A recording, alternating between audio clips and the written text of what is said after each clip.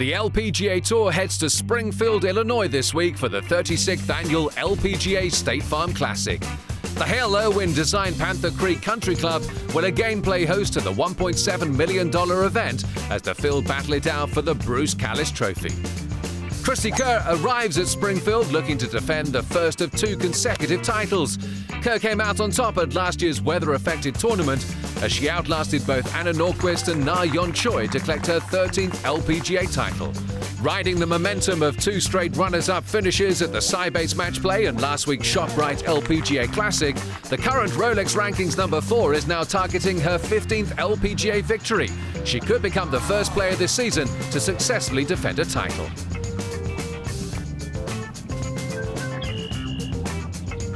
Well, this looks very good.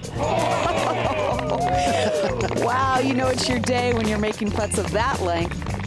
At 6,746 yards in length, the Panther Creek course is one of the longest the players face on tour, so don't rule out back-to-back wins for big-hitting Brittany Lincicome.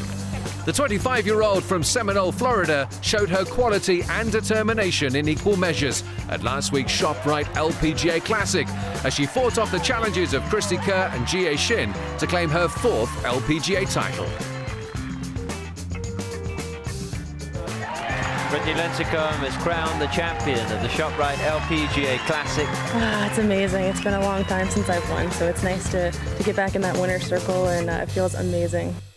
Jiyai Shin missed last year's State Farm Classic after emergency appendectomy surgery, but she is fit and raring to go this time round.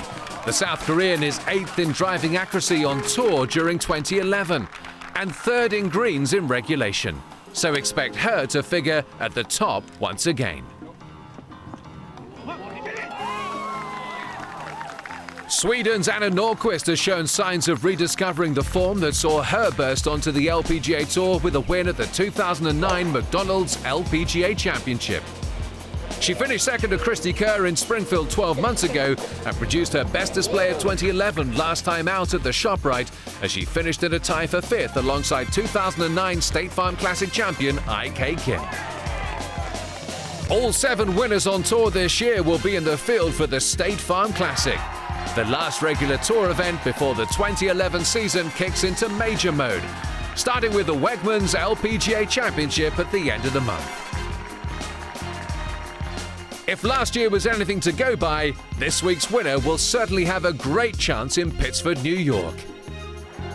Just ask Cristie Kerr.